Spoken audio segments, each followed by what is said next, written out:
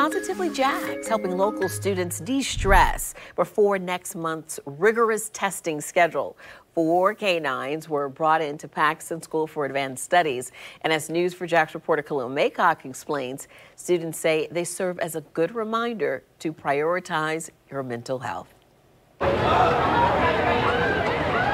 As students walked toward the courtyard in Paxon School for Advanced Studies, they were met by 4 calm canines. It's just like straight happiness. Most of the students eager to do one thing: pet them. You're just surrounded by a bunch of fluffy big animals. They love each other.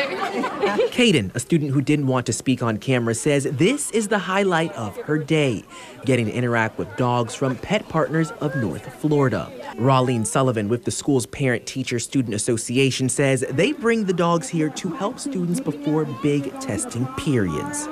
So it's pretty much just a nice little program where the kids can just relax, de-stress, and be calm.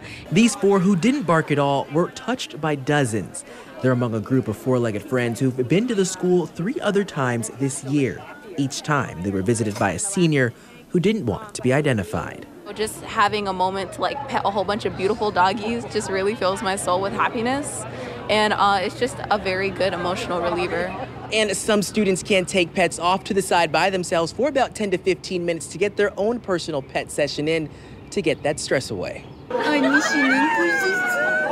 To have personal sessions, students must have signed permission slips. And the student who didn't want to be identified says the school bringing the animals here is their way of showing they care. Well, I just kind of feel like having that conscientiousness about mental health really helps students feel supported in their educational.